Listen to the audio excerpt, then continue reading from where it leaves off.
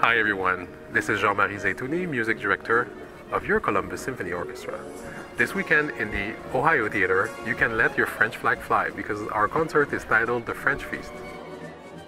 This weekend we are joined by a wonderful mezzo-soprano from New York City, Jennifer Rivera, that will sing some excerpts from Poème de l'amour et de la mer, Poem from Love and the Sea by Chausson, and she will also be joining us for the Duruflé Requiem.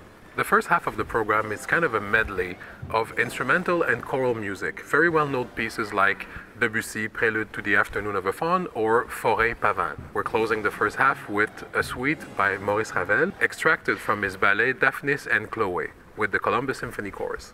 The second half of our program is devoted to Maurice Duruflé's Requiem, composed in 1950. It's a work that is inspired by Gregorian chant. If you like Forêt Requiem, you will recognize a sonority that is very similar in the Duruflé. So please join us in the Ohio Theater Friday night and Saturday night at 8 p.m.